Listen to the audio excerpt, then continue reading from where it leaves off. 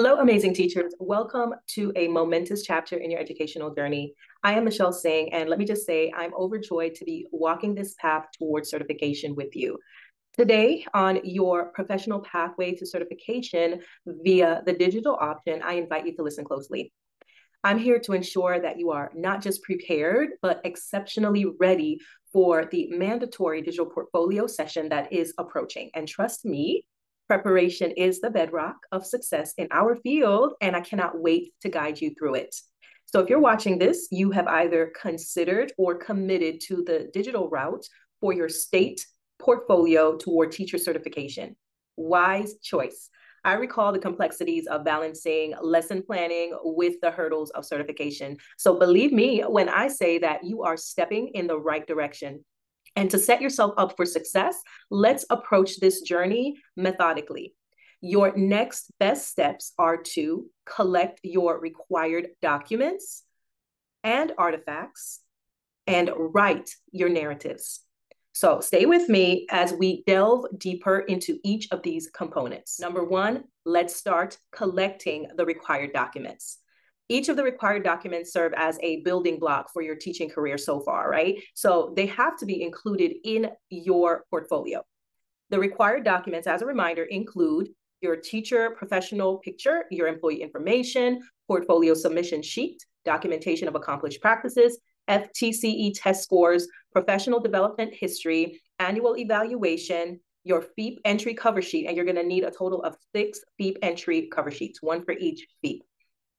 So for the digital option, I would encourage you to use an app like Office Lens, Microsoft Office Lens, so that you can transform those physical documents into PDFs. That's going to make it much easier for you to upload those into the digital portfolio when we get to that stage of this journey.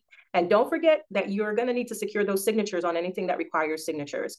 You also want to keep everything organized and accessible, either via a flash drive or on your cloud storage, for the digital portfolio orientation session that is upcoming. Number two, we're going to talk now about your artifacts.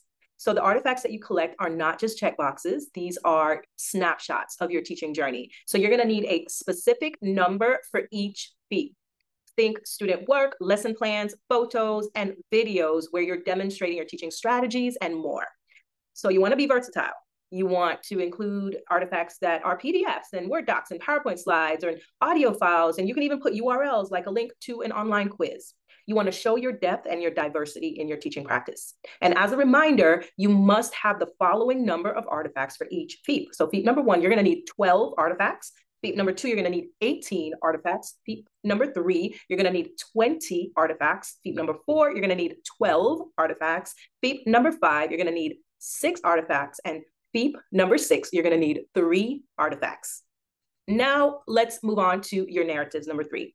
Your narratives are where your voice takes the stage to amplify your teaching practices. So don't forget the requirements that you have already been given, such as your artifacts being 1 full page, type 12-point font, double-spaced, and all of those other requirements. You want to consider for the digital option that these narratives are typed in Word. Type them in Word, and you want to save each narrative as a separate file. So you're going to have a whole bunch of narrative files because each narrative should be saved as a separate file. So as a reminder, you must complete the following number of narratives for each FEEP.